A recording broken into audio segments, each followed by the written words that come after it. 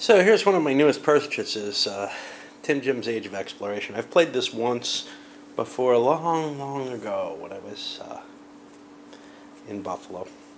And I hadn't read the rules. The only guy who had read them almost never read and explained rules. Did a terrible job. A friend of mine who I trust a little more on rules took a look at them and kind of threw them back in disgust.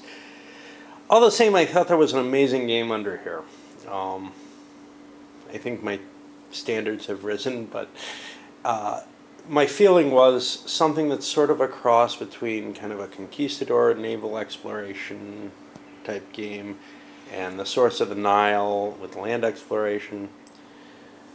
Really excited me that there was a Northwest Passage that you could actually go through, conceivably. Turns out it's not useful anyway, so that's cool. I'm going to play this pure solitaire. It's not really intended that. It's sort of like Source of the Nile. It's sort of a multiplayer solitaire game. But there's some chance for interaction. And this is my first playing. I may end up having to give up in the midway because the rules really are terrible. Tim Jim has horrible ideas of how to do rules. And in this case, it's just too complex a game for them to handle the rules. They got better a little later on, but it's still pretty bad. So what did I do?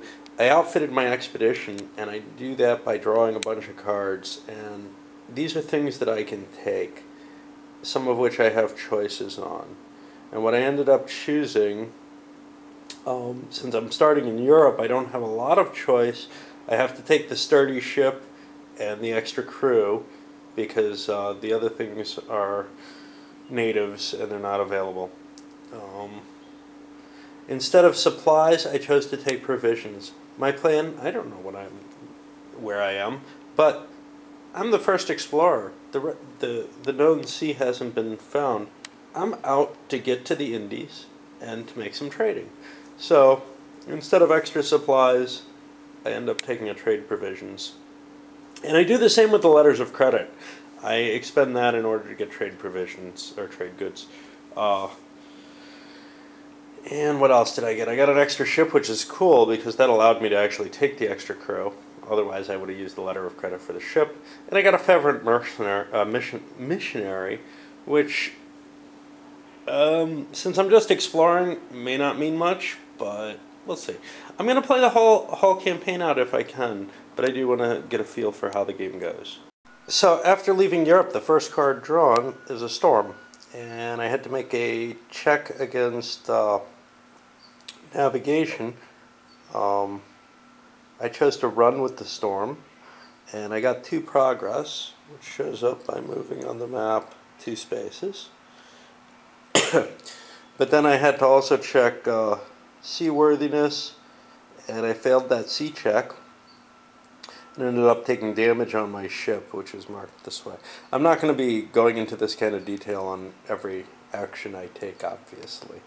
But because the game is so complex, well, so poorly explained, most of it's actually on the cards, and that's part of what I want to show, I think. I haven't gotten to the inland stuff, which I'm more confused about, so we'll see. So after catching 2 more storm cards and battening down the hatches on each one of them, surviving luckily, this card, which would have been a problem if beyond known progress, but otherwise I'm just able to move forward. And I moved to the end of the known sea progress and then did a status change onto the island. My plan there is to refurbish my ship and maybe grab some provisions as well. So after repairing my ship, I look at the cargo rolls, and it looks like I was overburdened anyway to begin with.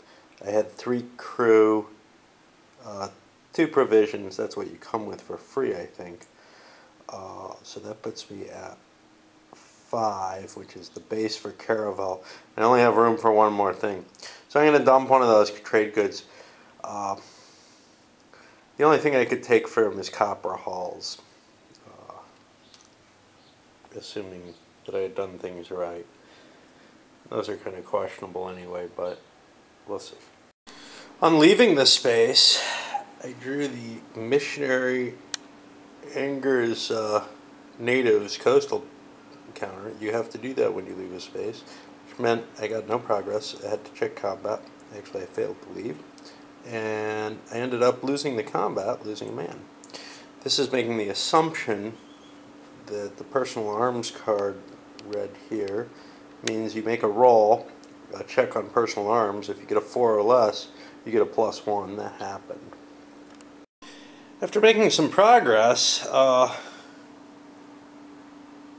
through quite a number of decent win cards, we started running into the scurvy events, which could also indicate, in this case, because it's becalmed, just sitting out at sea eating food. We're out of provisions again. We stocked up one more at the islands after losing the crew. Pretty soon we might resort to cannibalism. As they run out of food, the crew ends up afraid, but Vespucci convinces them if eating people were wrong, why did God make them out of meat? At which point God responds by sending a hurricane. They batten down the hatches and survive it.